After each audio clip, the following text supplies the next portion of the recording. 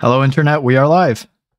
Hey everyone, welcome to episode 53 of the Stanford MLSys seminar series. I'm Karan, and as always, we have with us Stan, Hey. Theodore, Hello. Euro, Hello. Matei, and our guest today, Cody Coleman, who Matei will be formally introducing in a second. I just want to tell everybody what we do here. So as always, we're going to do a 30-minute talk followed by a 30-minute podcast style discussion where you and the live audience can ask questions. You can send in questions during the talk as well, and we'll keep track of them. So I just want to toss over to Matei very quickly and have him introduce Cody for us. All right, great. Yeah, well, it's my pleasure to introduce Cody Coleman, our speaker today. Cody recently graduated from the PhD program at Stanford and is now founder and CEO of Coactive, an AI startup. At Stanford, I was fortunate to be one of his advisors along with Peter Bayless during his PhD. Before that, he got his master's and bachelor's degrees from MIT. And Cody worked on a whole bunch of exciting things. He's a co-creator of the Dawn Bench and MLPerf benchmarks for machine learning. He's also a founding member of ML Commons. And his work also went beyond benchmarking to designing more efficient systems for active learning, data selection, and other topics. And we're going to hear about some of that today. Awesome. Thank you, Matei. Also, it's just a pleasure to be back and to see so many familiar faces here for the Stanford MLSys seminar. So thanks for having me. So as Matei said, I'm Cody Coleman. I'm the CEO and co-founder of Coactive AI. And today I'm going to be talking about data selection for data-centric AI and why we should be thinking about data quality rather than quantity.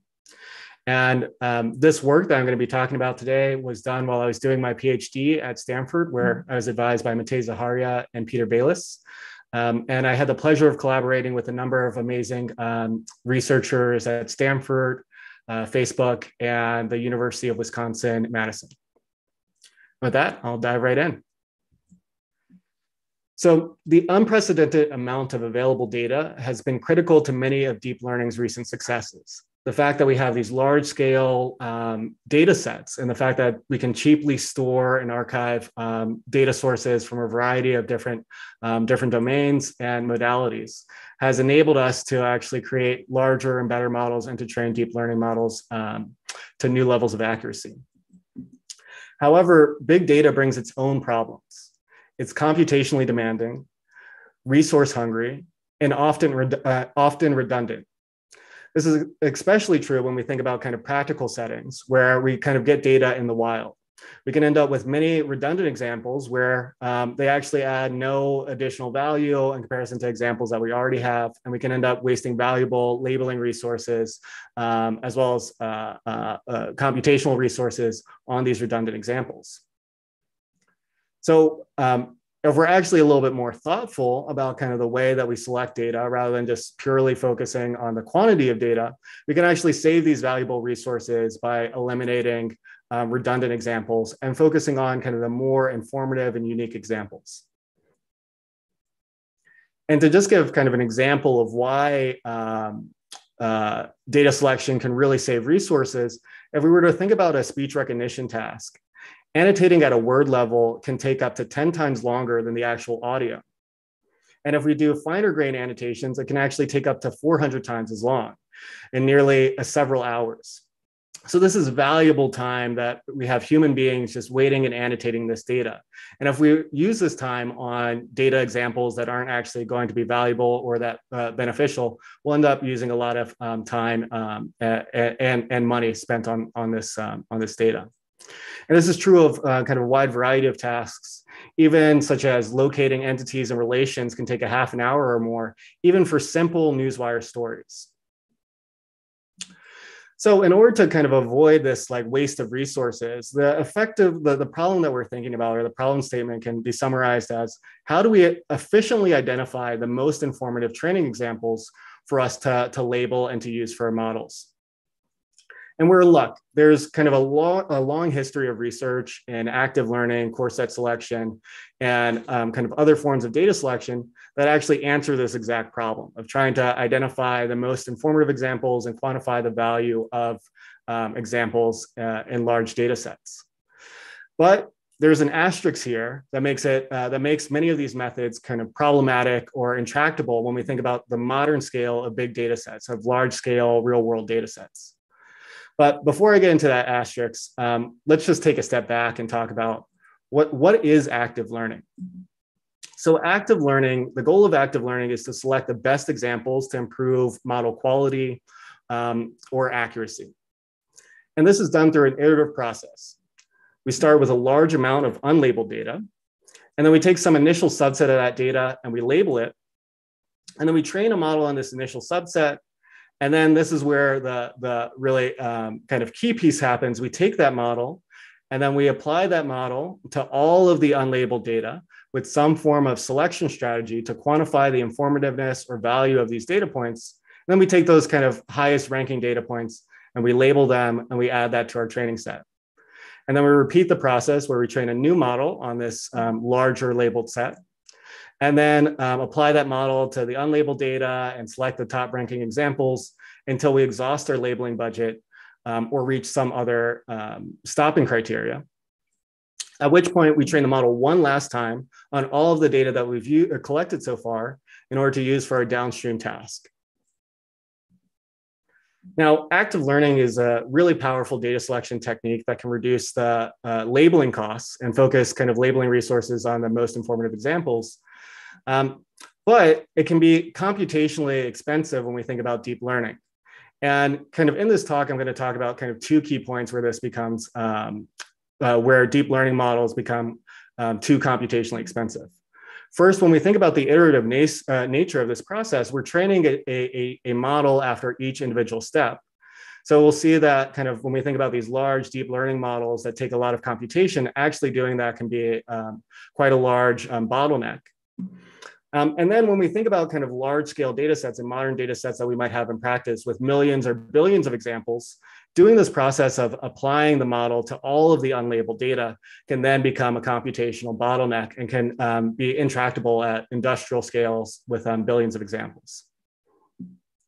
And to kind of tackle these two problems, I'm going to talk about kind of two kind of simple but powerful ideas that we can apply to many different forms of data selection and active learning techniques in order to reduce the computational expense of these methods and make them tractable for kind of modern big data. And the first is selection by a proxy, efficient data selection for deep learning, which I was fortunate to collaborate with a number of amazing people at Stanford, and this work appeared in iClear 2020. So going back to this picture of active learning and the kind of computational bottlenecks that we might have, selection by a proxy focuses on the large model that we're potentially training at each iteration of active learning or each selection round. So in order to kind of get around this bottleneck and to kind of improve the computational efficiency of this, we made two key observations about deep learning models. First, deep learning models are actually relatively easy to scale down by either reducing the dimensionality of layers or reducing the total number of layers. So here in this plot, we can see the x-axis is the training time for various models on a P100 GPU. And then the y-axis is the top one test error. And if we look at something like ResNet 20, and we compare that to ResNet 164, we see that ResNet 164 only reduces the error by 2.5%, but it takes 8 times as long to train. Now, we can actually kind of exploit this like diminishing returns to our advantage. And what we find is actually that smaller, less accurate models, think like models like ResNet 20, are actually often highly correlated with larger and more accurate models for a variety of selection strategies that we might want to use for data selection. And then the second thing that we can do to kind of exploit, to kind of reduce the amount of time that it takes to select data is we can exploit the fact that the early epochs in training actually make the biggest improvements in the performance of the model. So here again, the x-axis is a training time in minutes on a P100 GPU. And we're looking at just one single model here of a ResNet 20. And then the y-axis is the top one test error. And what we see is that almost half of the time, half of the training time is spent on a relatively small improvement of 1.4% in test error. So what we can do is we can actually stop the model early because we find that the rankings actually converge very quickly during training.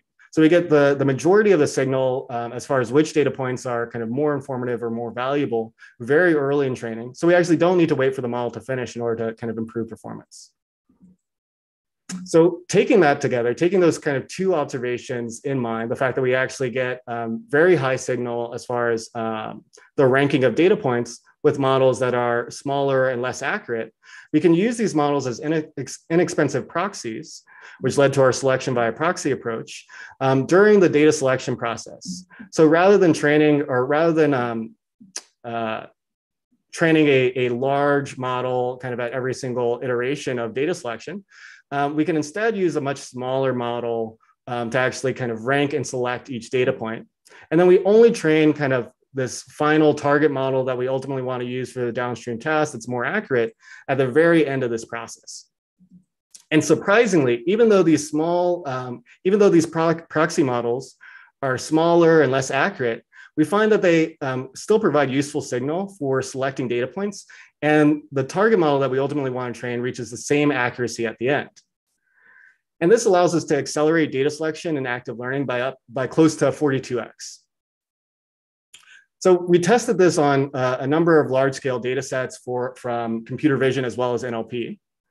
And kind of across these data sets, we saw kind of a very similar process of being able to efficiently remove data with these small proxy models.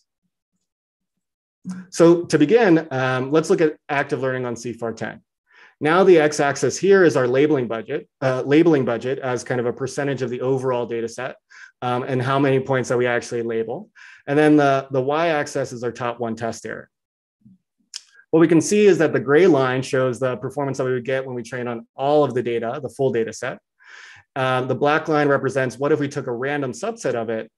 And then the orange line represents what if we did active learning, this iterative process, with a large model like ResNet 164, which is accurate, but it's slow. We can see that it significantly improves or significantly reduces the top one test error that we get over random sampling by doing active learning. But again, it's a very slow process with this large model. Now, if we were to use kind of active learning or we were to use a ResNet 20 model, it's much faster to train as we saw earlier, but it's also less accurate than a ResNet 164 model. So we don't actually end up getting to the same like final accuracy if we just use a ResNet 20 model.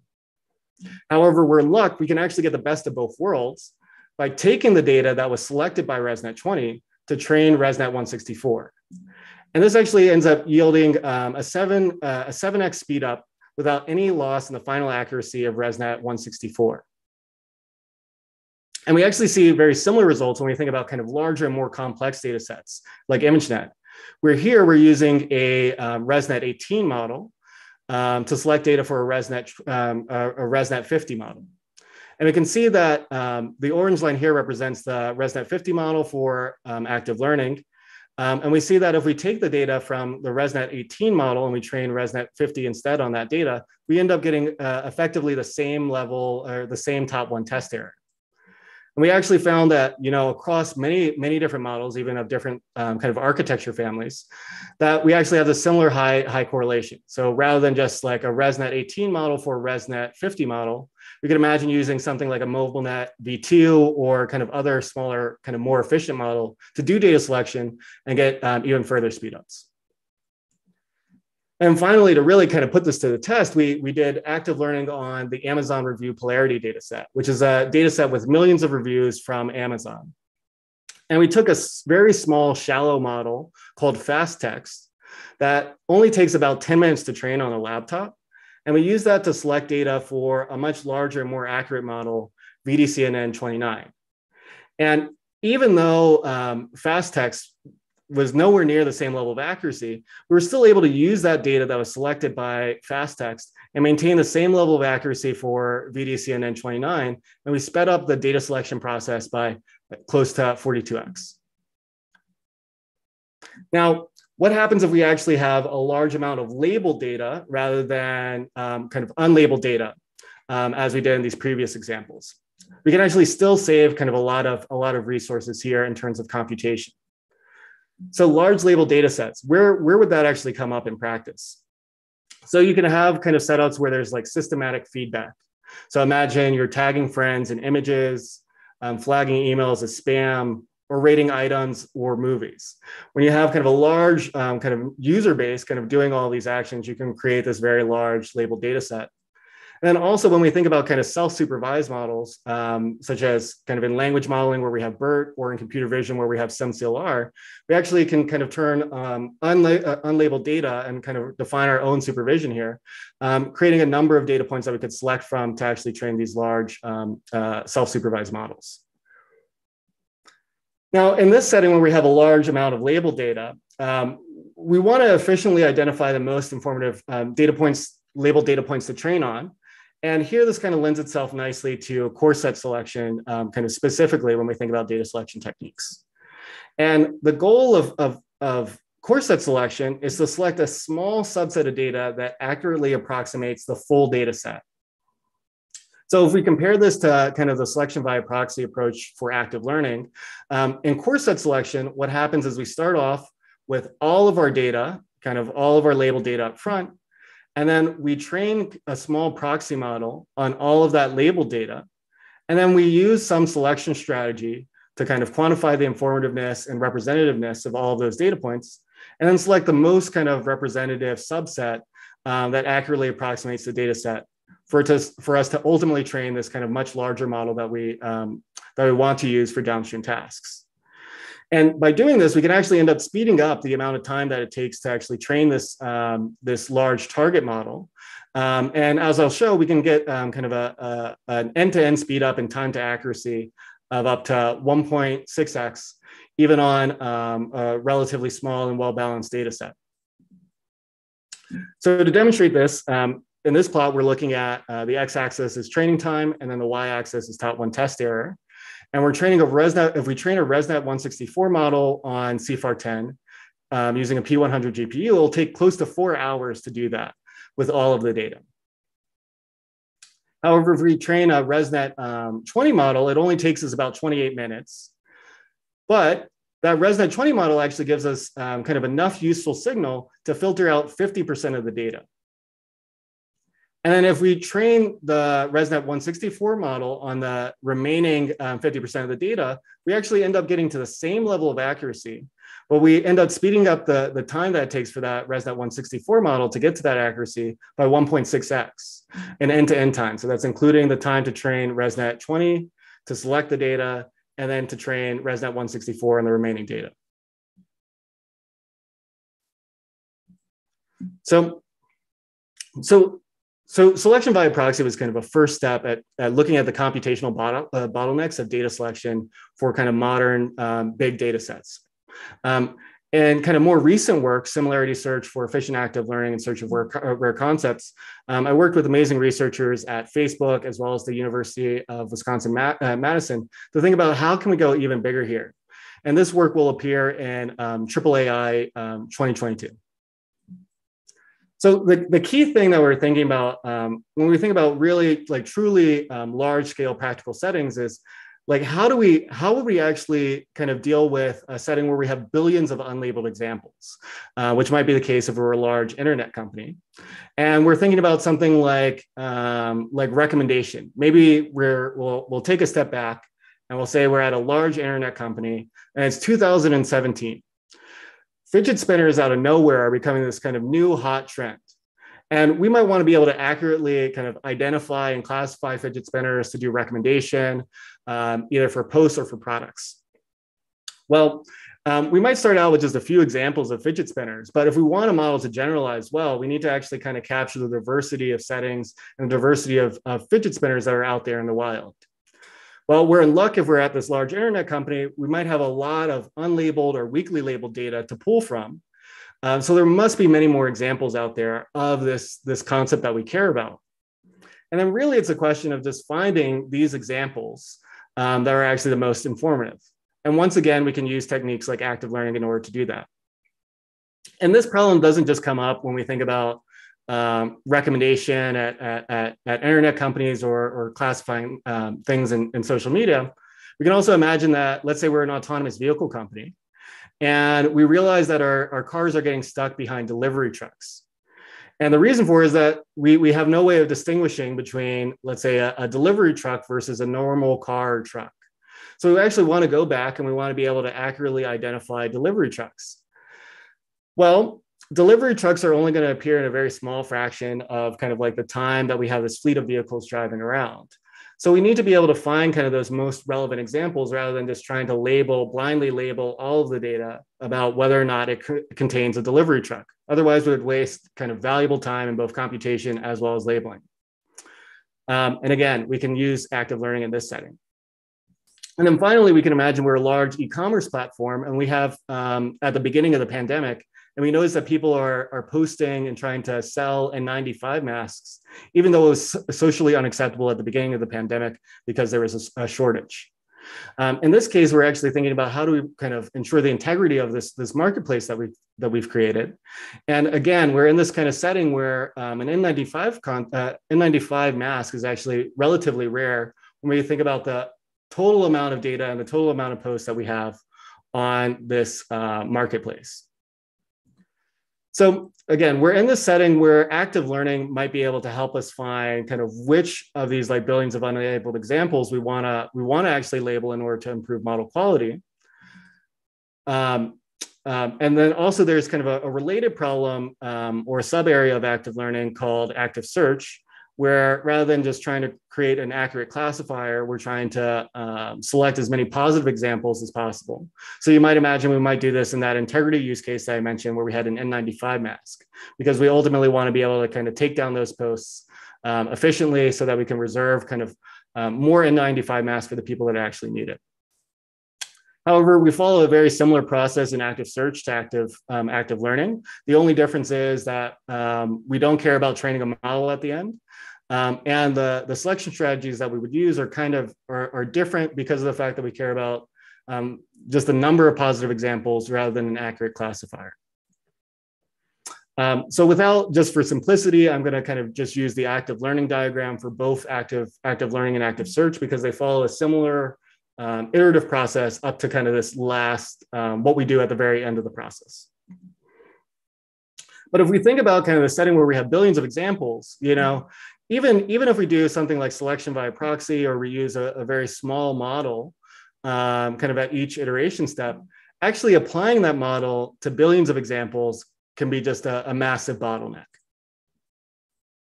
So for example, if we're just running a single inference pass over 10 billion images with a ResNet 50 model, that would take about 38 exaflops or roughly 40 GPU months. So this makes evaluating all of the unlabeled examples just really too slow. Ultimately, especially when we think about kind of active learning and active search methods, which scale linearly or potentially quadratically with the size of the unlabeled data. Ultimately, in order for us to scale to these domains, we want these methods to scale sublinearly with the size of the unlabeled data. So to do that, we kind of make a key observation. And we notice that like with all the recent advances that we're having in representation learning, we're finding that these pre-trained deep learning models actually effectively tightly cluster unseen concepts, forming well-connected components. So to quantify this, we took a number of classes from ImageNet and OpenImages, and we created a k-nearest neighbors graph with a varying number of k, ranging from 10 to 100 to 1,000. And then we plotted the CDF of what was the size of the largest connected component. And what we see is that for like for a reasonable value of k, we actually get very large connected components, meaning that all these all the examples for the majority of the classes are actually kind of connected to one another. So rather than searching over all of the data for for a specific concept, we actually we can focus in on kind of the local neighborhood around the positive examples that we already have. So the key insight is that we actually don't need to look at all of the unlabeled data. And we can start with those examples that are closest to the initial seed examples, and over time expand our candidate pool. So to put this idea, this kind of simple idea into practice, we created similarity search for efficient active learning and search, which we abbreviate as SEALs. And to avoid this bottleneck, we start in the same way. We have a large amount of unlabeled data. We take some initial seed set, either it's selected at random or maybe it's given to us, and we train an initial model on that seed set. But instead of applying our selection strategy to all of the unlabeled data, we instead we use similarity search to find the closest examples to our currently labeled examples, and we only consider them when we decide which examples to label next. And then we take the kind of highest ranking examples out of the small subset of the unlabeled data.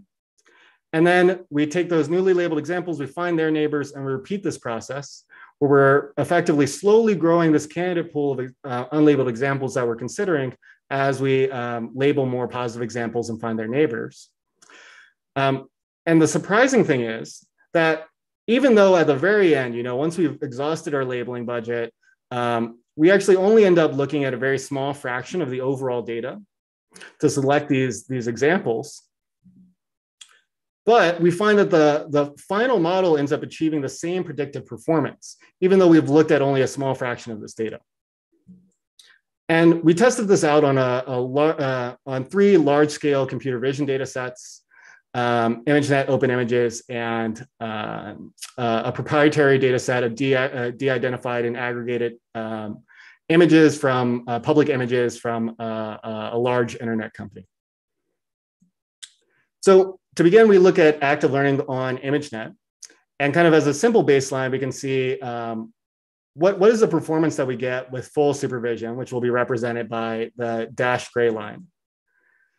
Then we can see and represent kind of passive strategies of random sampling over all of the data, represented as random all in the solid blue line. And as kind of another sanity check, we can just do random sampling over this candidate pool that we're growing at each step, which we call random SEALs, and we represent that by the by the dotted blue line. Then, kind of as our first real selection strategy, we can think about kind of most likely positive, where we want to select the examples that have the highest probability of being positive. So this is really useful if we're thinking about kind of an active search scenario. We want to get as many positive examples as possible. If we think about kind of the baseline approach here, with the selection strategy, we're going to run over all of the unlabeled data in order to kind of calculate the probability that example is positive. But in the SEALs approach, if we're using an approximate similarity search or k-nearest neighbors method, we actually scale sublinearly with the size of the unlabeled data. And now we scale linearly with the size of the labeled data with a factor of k representing the k-nearest neighbors that we look up for every single labeled data point. And then similarly, if we think about kind of active learning and uncertainty sampling, we can look at a method like a popular method like max entropy, where we select the examples that have the highest entropy based on the predicted class probabilities of our current model. And like most likely positive, the baseline approach scales linearly with the size of the unlabeled data. But when we think about our SEALs approach here, it'll scale sublinearly with the size of the unlabeled data and linearly with the size of the labeled data. And we represent this by maxent all, where that's kind of the baseline running over all of the data. And then maxent SEALs is kind of our modified version where we apply SEALs to that. And then finally, to think about kind of a more complex selection strategy, we looked at information density, which tries to combine kind of max entropy, where we're looking at kind of regions of high uncertainty, with also kind of balancing out regions of high density. So there's many other points that are around that, and we're not just looking at kind of a very uncertain outlier. And effectively, we can look at this and we can think of the selection strategy as kind of taking our score for max entropy and then multiplying a factor that represents how similar that that data point or how similar each example is to all of the other examples. Now, doing this actually scales quadratically with the size of the unlabeled data. And you could do some caching to make it scale linearly after the first round. But with our seals approach, we again scale sublinearly with the size of the unlabeled data set, and again, scale linearly with the size of the labeled data set with some multiplicative factor. And if we run this on ImageNet, we see that kind of the seals approach. So the seals approach is represented by the dotted lines. Ultimately, what we want to see is that these dotted lines actually achieve similar performance to the solid lines, the baselines that run over all of the data. And if we run these seals approaches on ImageNet, we find that they're all within 0.001 a mean average precision of the baseline equivalence for active learning, and within 0.4% of the recall for active search. But we actually only end up considering less than 10% of the data when we're actually doing the selection process, which allows us to scale to speed up kind of the linear methods like most likely positive and maxent by an order of magnitude. And then for something like information density, which scales quadratically in the first round, we can get actually potentially multiple order of magnitude speed up there, depending on our labeling budget.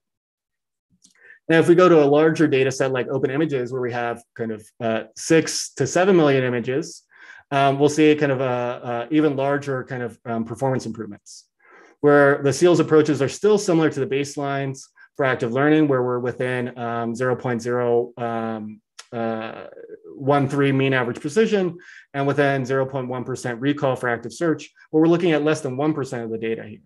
So this gives us orders of magnitude improvements in performance in selection time for the linear methods of maxent and most likely positive MLP. And then for information density, I'll call out, you'll notice that there is no solid line for information density to represent the baseline. That's because even doing that first round, that quadratic round, did not complete within 24 hours. So we ended up having to kill those experiments. Whereas when we apply kind of information density with our seals approach to reduce the amount of data points that we consider, information density actually scales kind of more similarly to maxent and MLP, and it makes it tractable on a data set of this size. And then to finally really test it, we actually got this proprietary data set with 10 billion images to really represent internet scale. And we run our seals approach in comparison to the baseline approach and have real annotators label the examples. And we find that once again, seals perform similarly to the baseline approaches, while we end up considering less than 0.1% of all of the data. And what this meant is that, rather than having to use a cluster of machines in order to kind of do this process of active learning, we could actually run it on a single machine at interactive speeds, where as a person in a Jupyter notebook, I can go and I can train an accurate classifier and find the relevant examples to train that classifier using the tools that I'm already used to. So to summarize kind of the key insights, we can actually improve the computational efficiency of data selection with selection via proxy and similarity search for efficient active learning and search seals. And by doing that, we've demonstrated that these powerful data selection techniques can actually, such as active learning and active search, can actually work on web scale data sets with billions of examples. So we can, rather than focusing purely on quantity of data, we can instead focus on quality of data. Thank you. Awesome. Thank you so much, Cody. That was a great talk. And I think lots of questions, hopefully among the panelists, but also I think we have a couple of questions in the audience, and want to remind folks on YouTube that please send out your questions in the live chat and we'll get those across to Cody. So I guess to kick things off, yes, I think the title of your talk was, about quality over quantity, right? So I guess one of the things I was curious about in all the work that you've done, all these different applications and papers that you've written, are there cases where you've seen that actually removing data helped model performance in some cases? I'm just curious if that's something that you've ever seen, because in a lot of these use cases, I imagine a lot of the data is very noisy, and so actually removing some of the data might actually help. So that was one of the things that I was just thinking about as you were giving your talk. Yeah, totally. That's a great question. Yeah, so I think you hit the nail on the head there with a lot of data sets actually have kind of noisy labels and aren't exactly right. And this can make it actually more complicated for a model to achieve a certain level of accuracy. And we found that even on small data sets like CIFAR-10. We stopped at 50% because our goal was to be able to get to the same level of accuracy as fast as possible, as if we kind of process the entire data. But if you added like a little bit more data in there, there's actually a point where you can end up with like higher accuracy because there's a small percentage of data that has kind of incorrect labels that are confusing the model and ultimately making it kind of learn basically like a false bias that doesn't generalize well. So even on a data set like a small curated data set like CIFAR-10, this happens. But when we think about kind of this larger data set with like billions of examples, it can be even worse there. Just because of the level of like noise and like duplication that we have in these examples. We can end up being very biased towards data points that don't really matter into common classes and actually lose performance on those rarer classes just based off of the extreme imbalance that we'd have in this setting. No, that's really cool to hear. I mean, I sort of had this, weird suspicion that might be the case, and it's just kind of cool to see that you actually observe that in practice. So yeah. Yeah. Thank you. And maybe one other thing that I'll add that I thought was kind of surprising about this whole data skew or the examples that you would remove is that it's actually not like universal, right? Like it actually depends on each class. Some classes you can actually remove more examples, whereas classes that are very similar to others, it can be kind of difficult to do that. So for example, in CIFAR-10, again, a very simple data set, you can actually remove a lot of examples of ship, the class ship, because it's very unique in comparison to everything else. It's like you have ships, they're in like the ocean, they're a very unique looking thing. Whereas like actually removing examples from the class cat versus dog, or like any of these kind of like animals, since there's cat, dog, and deer, that's actually harder to do because these classes are closer in the latent space and kind of closer in general when you think about features. No, that makes sense. I mean, I think, it seems like if you had things that were ship-like, and there were more of them, then you maybe need more ship examples to actually do the differentiation. As you said, if there were things that were, closer to ships in the latent space, then you might need more examples there, which I imagine is the case when you have 10 billion images. Yep. So Cody, I think, this is amazing work. In particular, whenever I see someone taking a task that runs on a cluster and making it like work in a notebook and at interactive speed, I'm always super impressed, in particular if it's an important task like this. So that's super great work. I wanted to preface my questions with this stuff. I have a couple technical questions that I'm curious about. One is in the last part of the presentation, my understanding, I may be wrong about it, so I would just want to clarify this. Hello. We are trying to get like a audio useful back. primitive that you probably already have up and running. So we can reuse effectively an existing k-nearest neighbor search engine that you might be using to do recommendation or things like that for this process of active learning where we want to train a classifier rather than just say, let me get similar posts. So again, similarity search is a super popular technology by itself.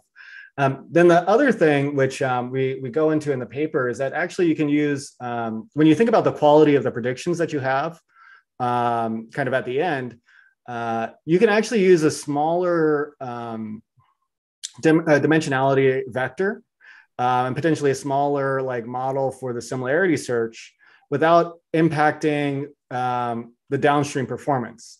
So you can actually basically end up using smaller embeddings or embedding all of the data with a cheap model to generate the embeddings for similarity search.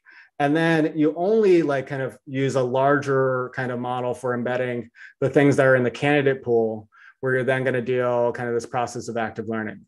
So that's another way where you can actually kind of end up avoiding a bit of the cost of kind of doing that initial indexing and embedding piece of it. Right. So that connects back to the first part of your talk, which that's the approach you had in the first part of it. So it makes total sense, right? It ties back to that. So it makes total sense. Yeah, exactly. Yeah. And then the other little, thank you for this answer. It makes a lot of sense. The other little thing that I was curious about is in the first part of the talk, I think I had a question about, the specific architectures, if the architecture should be similar in order to obtain that high level of correlation, but you already answered that saying that, that's not really needed. You can get the high level of correlation also with other architectures. So then the question is to me, what is the threshold, if there is a general threshold, or if it's like dataset specific threshold below which you wouldn't want to use a proxy and above which you think the proxy is very useful? Because if the threshold is very low, then you can just train for one epoch, even a smaller model just for one epoch. Why go all the way down? But if the threshold is higher, then maybe you can stop training when you reach that threshold or something like that. What's your take there? Yeah, so that's a great question. When we think about selection via proxy, ultimately, there's no hard and fast rule of how small of a model you can go or what kind of difference in model architecture you can do. But there is definitely a point where, and we saw this in some of our experiments where we did kind of very extreme things, as you're saying, like if you only train it for one epoch out of like 180 epochs, you actually don't end up learning enough to be able to kind of appropriately rank examples.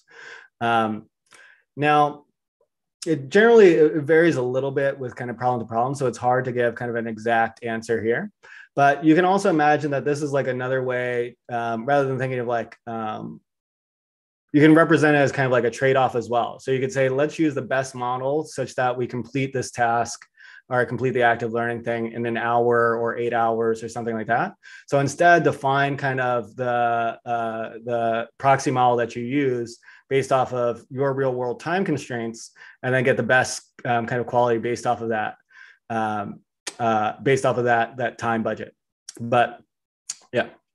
No, that makes a lot of sense. And, those two aspects, time and cost to train, and correlation, there's a Pareto frontier there to be explored, I guess, right? So makes the exactly. Thank you for your answer. Yeah, thank you. Hey, Cody, while we're on the subject, I actually also had a question that I think was similar to something that Piero was getting at. But it's actually about seals. You mentioned that these pre-trained these pre-trained models can cluster similar concepts in embedding space pretty well. I was wondering, in your experience, what's the relationship between the pre-training task or the pre-training data and the end task, and how well those are clustered? I'd imagine, if you pre-trained on ImageNet and tested on open images, there might be some similarity, but have you had an experience with, for example, the medical domain where the images could look very, very different, or other specialized domains like that? Yeah, that's a great question. Yeah, so we kind of actually get at this a little bit, even when we look at a model that was trained on ImageNet, using that to embed all of open images. And then open images has a much wider variety of concepts than what we would see in ImageNet. And there's everything from like, ImageNet is kind of like actually very nice, clear visual concepts for the most part. You can think of different cats and dogs, different breeds like that, or like maybe a stove pot and things like that. I'm blanking on the exact classes, whereas open images is actually a little bit messier. So for example, like something that has visually distinct and that's like clearly an object that might make sense and that we've trained on in ImageNet, something like monster truck, for example. It only exists in open images, but it's kind of like it has similar visual features to like other cars and classes that we have in open images. That works really well. Whereas you can get some concepts and some things that are just like don't mesh really well, or kind of appear in like a variety of kind of visual contexts. So for example, one of the classes that is in open images that doesn't work particularly well is something like sunscreen, because you might have sunscreen on in many different locations and many different things, and that domain might look different. And then also like electric blue, like where it's a color that like, ImageNet doesn't train you to just, the model's not trained to predict like red, green, blue. It's predicted to predict classes and objects, and electric blue kind of like breaks that as far as like a domain shift there. Now, if you think specifically, like if you use something like ImageNet for medical images, then that one, you would imagine you have some domain gap there. I haven't actually run that experiment yet for going from ImageNet to like some form of like, let's say chest x-rays or something like that. But one actually kind of powerful idea for these domains where you do have this domain shift is rather than like pre-training on a completely different data set like ImageNet, you can imagine with this rise of self-supervised models, we can instead use a self-supervised model on the domain of data that we currently have. So maybe it might be medical images. So we get a good representation that works kind of at a base level based off of some self-supervised kind of modeling for the domain that we're actually in. And then as a result, you can imagine these examples and things like that are kind of appropriately clustered in this latent space. And then we can apply something like seals on top of those embeddings. Right. So even in these, oh, yeah. I was just agreeing with you. Yeah. So yeah, with this rise of self-supervised models, it actually kind of opens us up to avoiding this domain shift problem that we'd have in like ImageNet to medical images. Right. Yeah, that's really interesting. The electric blue example actually made me think of an example that I've heard of before in datasets like iNaturalist, where the differentiation between certain subspecies of birds is actually just the color. And then depending on the augmentations they use to train, you might accidentally lose those features. For example, if you put in a color jitter or something, suddenly you're training the network to not pay attention to the color, and then you have two species of birds that you can't differentiate anymore. Yeah, exactly. So definitely the relationship between the task and the domain of the images matters a lot. Yeah. I wanted to call out a couple questions that I saw in the chat around what is the actual criteria used for data selection in the core set case. So how do you actually select those points to create the 20%, 30%, 40% core set? And so this person, Matthias, is wondering for things like NLP tasks, would you filter out some documents or sentences, and kind of what metrics and what intuition do you use to do that selection? Yeah, that's a great question. And this is kind of maybe a high level point about the work, is that we ultimately wanted to both selection by proxy and similarity and seals are kind of selection strategy agnostic in a sense. We didn't want to like have to reinvent custom selection strategies. We wanted to kind of say like, there's a wide variety of literature with selection strategies for kind of many different problems. Like NLP has its own kind of constraints in comparison to computer vision. Like for example, we used entropy here for computer vision, but that doesn't exactly work when you have a sequence prediction task. You have like a kind of like averaged uncertainty over kind of each token prediction and things like that. So really like the selection strategy kind of depends on like the domain that you're in and what kind of makes sense there for that specific task. But SVP and seals can be applied kind of to a wide variety of selection strategies because they actually don't change the overall process in a sense, right? They just change kind of things that are transparent to your selection like algorithm. So in the case of seals, we're just changing the pool of examples that you basically calculate their scores and rank, rather than being the entire data set to just some small subset. And then you can apply whatever selection strategy that you want for that domain and problem that you're thinking about. And then the same thing with SVP. We're again just kind of doing the same process, but we're making what is kind of a task agnostic change here in the fact of the model that we're using to quantify the informativeness. So that's like a high level thing that the works for SVP and seals did not kind of specifically say a certain selection strategy that you had. But kind of concretely in the experiments that we did, we went with kind of popular examples or popular methods. There's kind of one school of thought that focuses on kind of uncertainty. So things like maxent, information density, where we're saying how uncertain is the model for that. And then there's kind of another set of kind of metrics that focus on representativeness. So this is kind of, let's say like greedy k-centers or some type of clustering metric, such that we select data points that kind of accurately kind of cover the space, the latent space that we have. And these were metrics that kind of already existed in the literature that we used and adapted in this case. And seals, you can do maybe a little bit more. And we have kind of a whole theoretical proof for kind of a custom algorithm for seals to actually show that it gets the same kind of optimal guarantees that we would expect in traditional active learning. But again, you can use kind of any selection strategy that makes sense. Gotcha. So it's really about taking this part of the pipeline that maybe isn't traditionally modeled in active learning, where they don't traditionally think of running the models expensive, but the labels as the expensive part, and really making that part cheaper and easier to run and that's where you get the benefit. Yeah, exactly. And like from a historical perspective, a lot of the active learning literature and these techniques were designed are run on data sets where there's a few thousand data points, not millions or billions. So they just like break down kind of when we think about this modern scale. Cody, I wanted to talk about, using proxies for core set selection. So to me, the intuitive reason for why bigger and bigger models perform, better, but marginally better on these large data sets is because there's some training examples in our data set that have like very nuanced differences.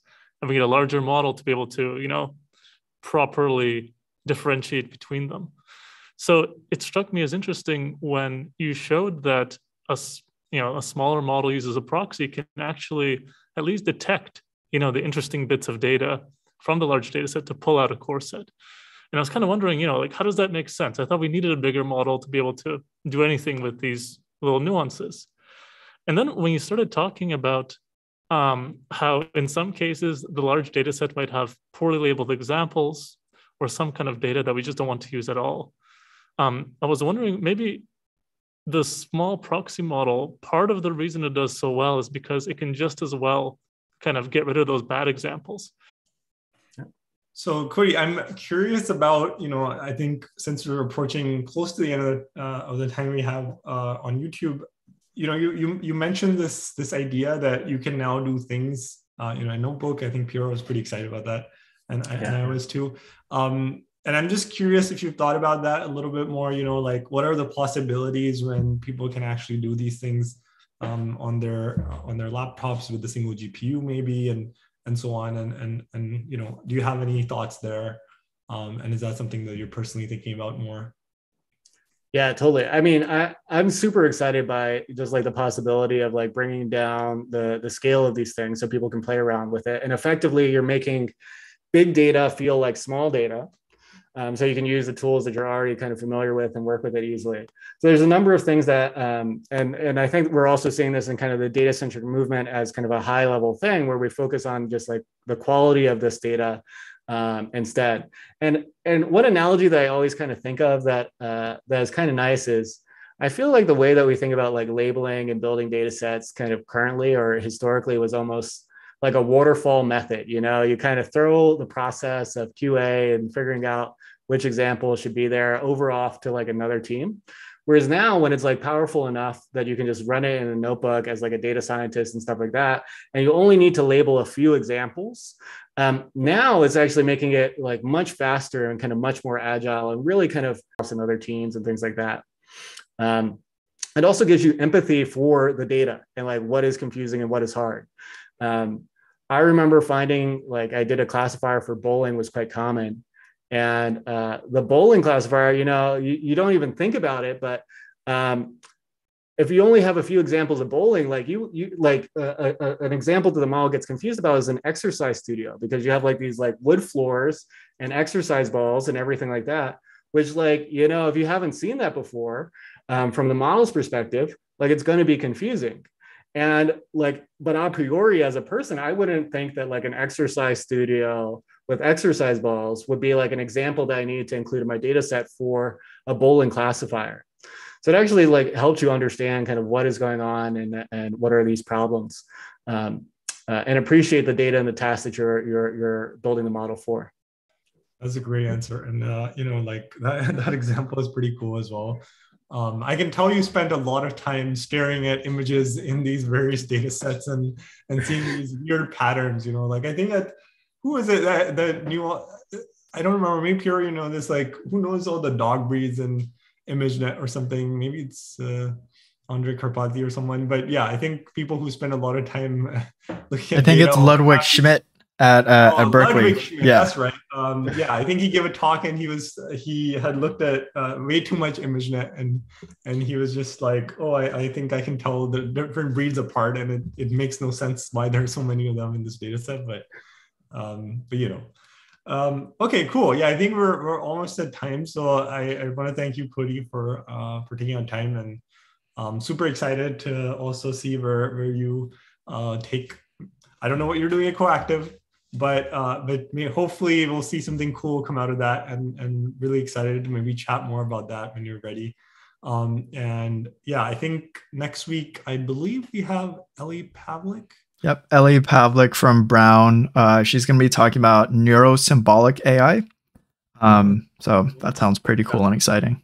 Yeah, and as always, please go to our website, mlsys.stanford.edu, to sign up to our mailing list and subscribe to our channel, like our videos, all the things that you do for other YouTubers. So thanks so much, and see you next week.